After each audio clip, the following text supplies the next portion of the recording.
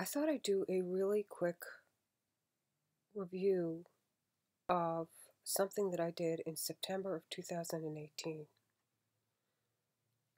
I put this up on this channel, uh, and it was a little bit long, and I'm going to do it in a nutshell as an introduction. So it happens to be today is the 26th of April 2020, so it's 2 years later.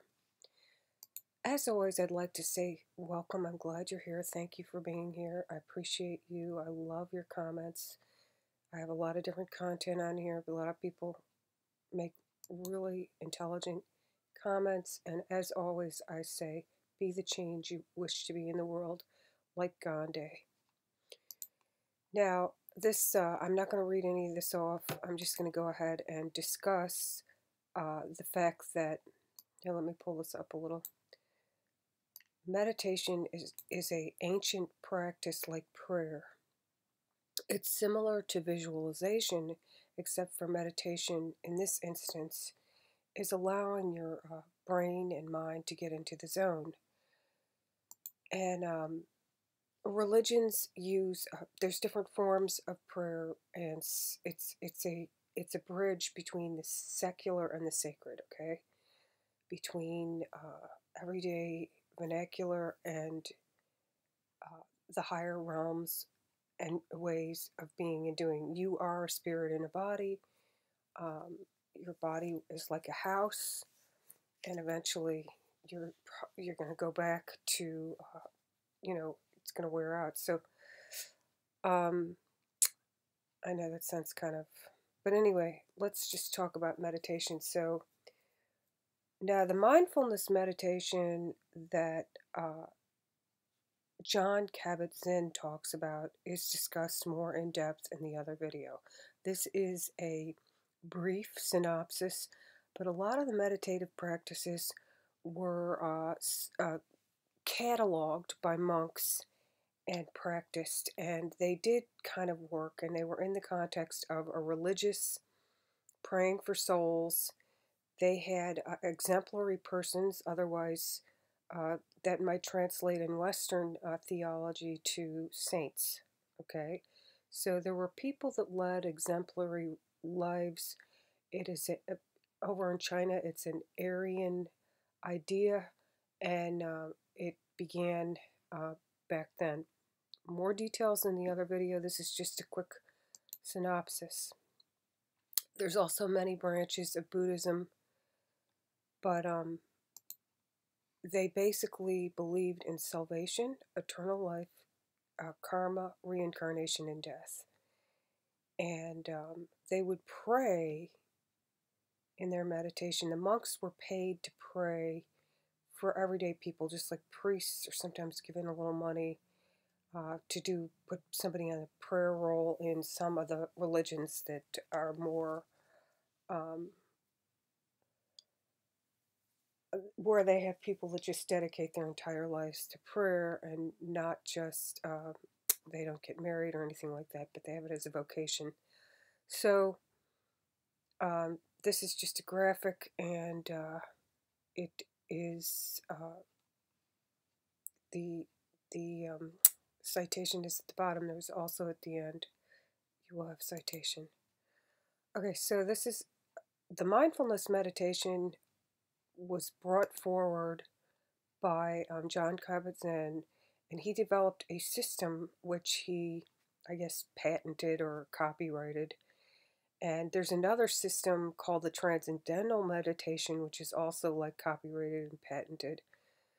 And basically, they're just taking an old method, right?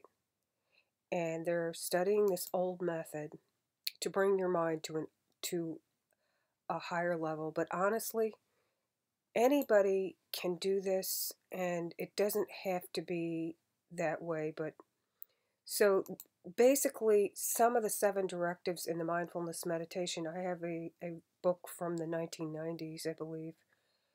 And this is what I referenced. I do not have the newer version of the book, and I do understand that he's added some new things on. But he says when you're doing the meditation, there's some things that you should focus on and this will help you develop. But in the beginning, it's a beginner's mind: patience, trust, non-judgment, non-striving, acceptance, letting go. Well, a lot of this stuff is in the scriptures, and various religions have it where you let God let go and let God. You accept people the way they are. Everybody's diverse. You forgive people. Uh, you have gratitude. You don't judge them. Don't, you know. So anyway, basically, when you're doing your meditation, you want to have pure thoughts. That's basically what it is. So they have a lot of meditation. Meditation, a lot of the origins were traced back to India, and the culture over there has been through a lot of different rule. Colonialism came there from the UK. I guess it was England back then, but the people have persevered and they've endured, and they even had Mahatma Gandhi, which was a lawyer, get in there and with their minds, with their intention, they overthrew the colonialism in a pacifist, peaceful way. And they practiced, a lot of them practiced this, not all of them practiced this, but people that can afford the luxury of practicing this did. But it's a type of meditation. This is a group yoga meditation. So here's John Kabat-Zinn. All the citations are below. I did a research paper on this a couple of years back, and basically I wanted hard evidence because I was a skeptic. I did not believe in this. I thought it was pseudoscience. I looked at what Dr. Zinn did, and he's very well connected. His wife married a very famous sociologist, Dr. Zinn, and who was a prolific author. So he's well connected. He worked in this Massachusetts hospital setting, clinical setting, did brain scans. Now, these aren't his particular neuroimaging scans. These are auxiliary studies. But basically what they did is they discovered, I looked at multiple studies. These are the studies I looked at that have nice graphics that I thought I'd share with you. Just a snippet. But indeed, the brain does change, the different layers of brain, after 6 weeks of mindfulness meditation. This other one here also shows different, they used CAT scans, they used statistics, they used a lot of math, a lot of graphics, they compared a control group, etc., etc. So basically it does show that if you continue this practice, like working out and exercising your body, you can do the same thing for your brain. It'll teach you to have it helps strengthen up your spirit and your brain, and it also helps you to be more sageous, have more wisdom, because it adds more flow into different parts of the brain that weren't getting as much flow before.